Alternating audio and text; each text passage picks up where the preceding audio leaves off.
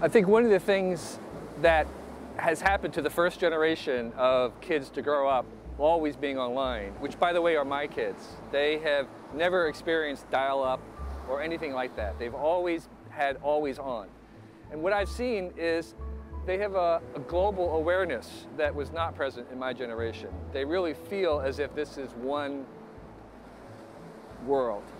They also feel as if they are always connected to everyone else. There is a feeling of being connected that I did not have in my generation.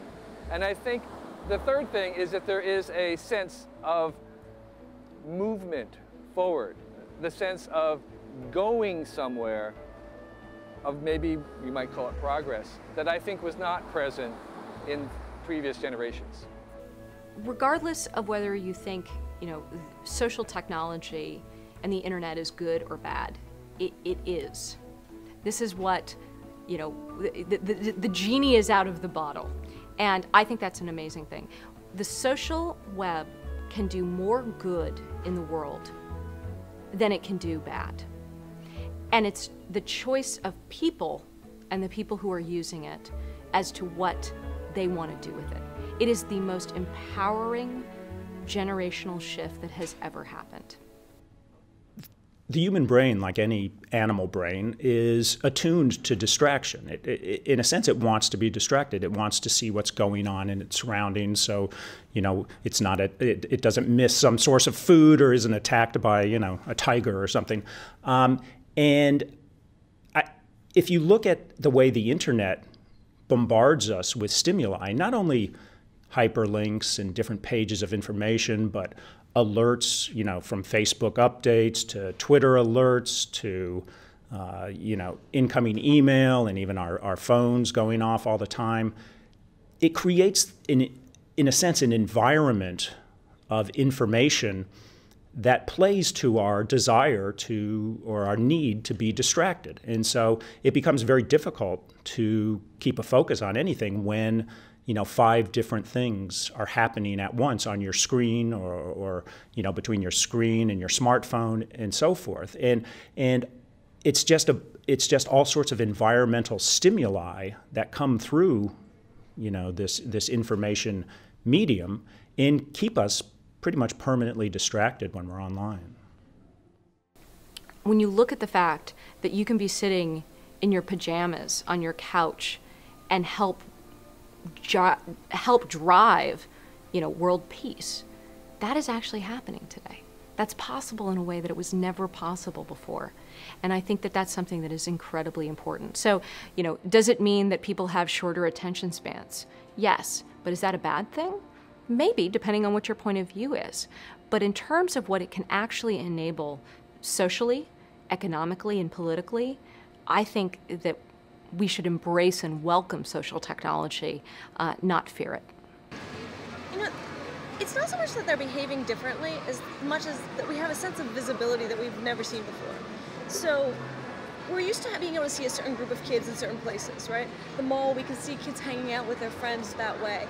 But as adults, we don't typically have a really good sense of all the kids and a good sense of where they are and what they're doing when they're with their friends. What's going on online is, in many ways, it's youth space. So they're there, they're goofing around as though they're there just with their friends. And so what ends up happening is you can get a sense of what's going on really in broad sweeps. And it isn't just the kids like the kids in your community, but the kids who are in different communities all around the world with all sorts of different ideas of what is normative behavior, right? And that what is normal, what is common really differs. And so we see these behaviors online and we're like, oh my gosh, it's radically different today than it ever was before. It's not really. Well, I was going to ask that actually. How different is it from like when I was a kid, I'd come to the mall and I'd do stuff at the mall or I'd go to the movie theater or whatever. Right. How different is it? Think about what happens when you were doing that with your friends, right? You were there, you were joking around, you were gossiping, you were flirting, you were kind of consuming culture and consuming merchandise, but it was part of this all-encompassing social experience. The same thing is actually happening fully online, right? So all of those everyday practices, the gossip, the flirting, the joking around, that's taking place online. And it's taking place online with the same kinds of friends that took place in the mall, right? You met up with all the kids at school, but you also saw the kids at the neighboring school, and you're like, hey, who are you? What's that about? that same thing is where we're seeing it play out. So young people who are engaged online, they're primarily engaged with the people they already know. Their friends from school, their friends from after-school activities, their friends from around the community. I do think they think differently, and the real question, I think, is how much of that is normal human plasticity, right? We all are really good at responding to opportunities, and this young generation has different opportunities than my generation had. And how much of it is actually that their brains are being wired differently because of exposure to the media environment they're being exposed to. The first category is it's relatively easy to see examples of that. In the States right now, because we're very good at moral panics, people my age, mid-40s and up, are wringing their hands right over what kids are doing, teens are doing on Facebook. As if we would not have done those things had Facebook existed when we were young. And so we want to project this idea, well, I wasn't putting drunk pictures of myself up on Facebook. It's like, well, no one gave us the chance. But I remember us. I think we would have done that in a heartbeat if Facebook had been around.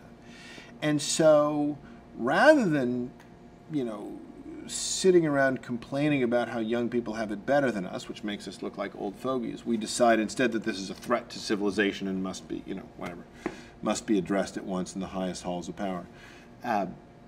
That kind of, hypocrisy and lack of self-examination is always, alas, true of people my age and older. The second question, though, is much more interesting, which is when you grow up expecting to be able to find information at a moment's notice, what does it do to your ability to internalize information? And the brain is very, very plastic, very malleable, but at a certain point, it does get wired up, and it gets wired up in a particular way. And so I look at my son, who's 8, and he asked me, my wife, when Michael Jackson passed away, my wife muttered something at the breakfast table about him being a criminal. And my son later asked me, right, was that true? And I said, well, the dilemma of explaining the difference between accusation and proof and so forth, we're going along in this conversation, and I say essentially no one knows, right? There were these questions, nothing was ever proved. And he looked at me and said, not even Wikipedia? And I realized he'd never asked a question before, because he tends to be in the domain of facts. What's the fastest train, Dad? I have no idea, but Wikipedia does. What's the tallest building? I'll just look it up on Wikipedia. And suddenly he comes up to a question that's entirely interpretive. And clearly his worldview was a little bit shaken, because there'd never been a question he couldn't answer before. And so you wonder how much of his relationship to the factual is being shaped by the idea that you don't need to guess or estimate or remember. If you can get your hands on a keyboard, you can find out right then. So that's where I'm seeing it. I think about it, I've been blogging since 1997. That's a really long time at this point. And sure, you can go back and you can read all sorts of things about me as a teenager, working out all sorts of issues. Hopefully you won't. But more importantly, it's about constantly moving forward. And so if someone wants to engage with that level of stalking and see my teenagedom, they can. But you have to read it in the light of the whole shift. And so I think for the teenagers today, they're going to be living out their teenage lives in this very persistent, very searchable manner. But 10, 15 years from now, it's going to be part of a longer trajectory, and the people are going to be looking at the things they're doing as 20-somethings. And sure, we look back and go, oh, that was stupid what I did when I was 14. And it was. It always was. But when you have this cultural element where everybody's got this track record, it's not going to be as shocking as it is right now for the people who are learning that and figuring it out. And really, the effects of the internet, I think, are the same on adults as on younger kids and younger adults. And if you look at the statistics, it's people in their later 20s, 30s, 40s, 50s who are online much more of the time than, say, teenagers. So I would hate to have the focus on Generation Web, make it seem as though older people aren't affected by the internet, because I think they are. And I think what we see in young people, the distractedness, the inability to, read more than 2 pages at a time, is probably coming to characterize older people in every generation as well. Having said that, I think obviously the human brain is malleable throughout the course of anybody's life, but it's particularly malleable, of course, when you're young. So if a person is brought up looking at screens and using the web and being bombarded by information, then the question is, will the brain circuitry necessary to do things like deep reading, deep thinking, will those circuits ever even come into being? Will they be wired for that kind of thinking, or will they be wired completely for internet type of thinking, for taking in lots of information very, very quickly? And I think that's the big fear, is that we'll end up with a generation of people who are very good at using the net and very good at finding information and processing information very quickly, but don't really have any capacity for contemplativeness or for concentration or for deep engagement with information. Whether you meet up or not, you definitely get to know people over Twitter or electronic communication in general. With Twitter in particular, because it's a very lightweight to share something and to read something, then it's about sharing details that you wouldn't necessarily share, but that give you insight to people, whether you know them or not. It's not just meeting new people, it's staying in touch in a very lightweight way that just isn't practical. It's not practical to pick up the phone and call all of your friends that are across the country every day.